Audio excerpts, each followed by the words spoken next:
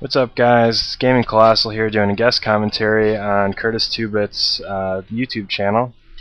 He opened the offer to anyone that wanted to send in some content to put on his site while he's recovering.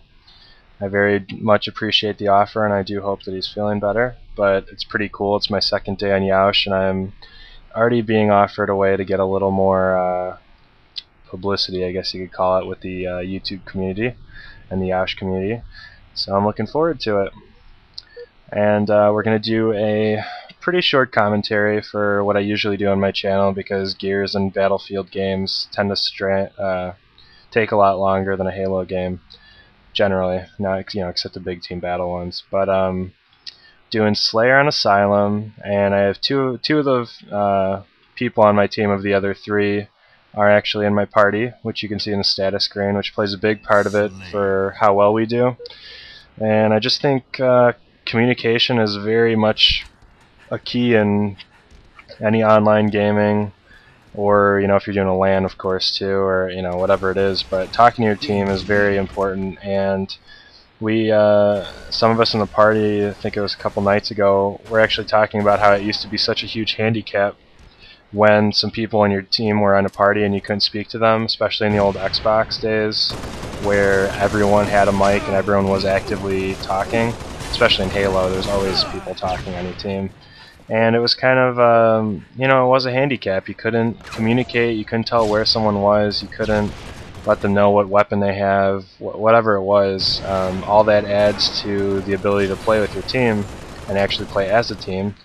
And it sucks that, now Halo, I don't care if it's Halo Reach, Gears, Battlefield 3, even Modern Warfare 3, the couple times I've loaded it in once in a while, you don't see many people talking anymore. You don't see people even having a mic plugged in, because Halo 2 will show you if they have a mic in. I mean, it's just, it blows my mind how much it's changed, because I think that was one of the huge pulls, at least for me in Xbox, old Xbox days, that I could hop online and either talk to the 15 other people we're doing a custom game with, or if we're playing matchmaking and we run into some people, the proximity chat in old Halo 2, where you could kind of talk trash back to your enemy team when they were trying to be douches and teabag you. Whatever it was, like, all of that was an awesome aspect of the game. So I feel like, especially new people that the online gaming are kind of being robbed of the chance to get to do that stuff, and I just miss it. So I love when I get to have a party of a couple people to chat with while I'm playing, because it's not the same experience at all. It's not the same deal. But yeah, we got to communicate. I think we all have different armor abilities. I'm using jetpack, which I very, very rarely do. It's something I overlooked for a long time, ever since I had this game. I don't even know how old it is. I think it's 2 years now, 3? Probably 2. But every time I've ever seen anyone use it, I've never seen anyone use it skillfully. Not to say that I'm using it that skillfully right now, but because I'm new to it. But everyone I ever saw, just like you're holding down sprint to run across the map, I guess they thought it was equally as strategic to fly all the way upwards while they have no shield, and then I can just pick them off with a DMR. Didn't really make sense to me. I don't get the thought process of it. So of course there's times like right now where this guy, I think, had the shotgun or whatever he had out. Then it plays a part in keeping some distance from you, but a lot of the time that I've ever seen anyone use it just didn't make sense. So until I got into a game where this guy absolutely annihilated me while using one, then it opened my eyes to think, maybe you can actually use it in a cool way. I usually use Armor Lock, probably the most of all the other ones, and I think it's a very cool idea that they have in the updated playlists, where Armor Lock kind of has a health, or amount of health, or whatever it is, that the more damage it absorbs, the less time it actually is up. And I think that's a very cool idea, because while I love it to reject a grenade or two, or to save you for that split moment, you shouldn't be just sitting in it for however many, it feels like 10 seconds sometimes, that people can sit in it and just hide there almost in plain sight till their team runs around the corner. Of course, if their team doesn't run around the corner, you just shoot them in the face once, because everyone always uses Armor Lock when they have no shield, which is pretty stupid. appreciate that betrayal, by the way, Akavarian. So yeah, I think it's a cool idea. It's a good step in the right direction for them to have updated that into it. And Halo 4, just it sounds pretty cool that they kind of removed the pickup, or they added pickups and removed the actual automatic abilities like they had in Reach, where you could choose from them.